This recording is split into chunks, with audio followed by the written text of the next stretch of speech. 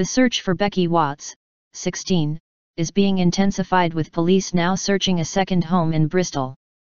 More resources are being called upon in the search for the teenager, reported missing from her home in the St. George area of the city on February 19. Police said their search of a house in Wilton Close, Southmead, was one of the lines of inquiry.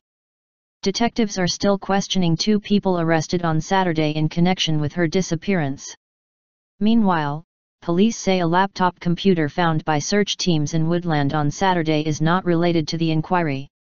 A number of locations have been searched within a 2 km, 1.4 mile, radius of the family home in Crown Hill, including the house itself.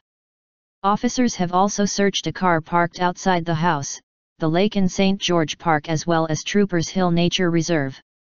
Avon and Somerset Police said it was now running 6 specialist search teams, including officers from Wiltshire, Devon, and Cornwall and Gloucestershire forces. On Monday the police helicopter will be involved again, as will a dog unit from South Wales Police.